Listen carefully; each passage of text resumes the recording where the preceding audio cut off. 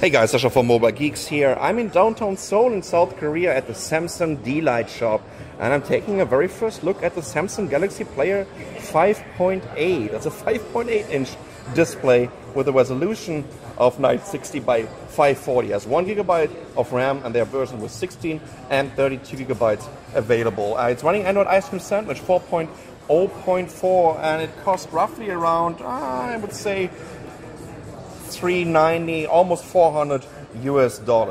Let's take a quick look around the system. Well, first of all, it's pretty light. I think it's a 1.3 megapixel camera here on the front, and at least a 3 megapixel camera here on the back. It's kind of hard to find any specifications here, and I just can't read this Korean sign language. Sorry about that. I would guess it's a 3 or 5 megapixel camera. We have a volume control here. On the left side, there's a micro USB down here and a jack for your headset with two huge stereo speakers on the bottom and on the top of this device.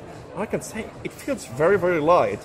I'm not so sure about the performance of this device because with this old TI OMA 4430 at 1 gigahertz, it's definitely not the most recent SoC, let's say it like this.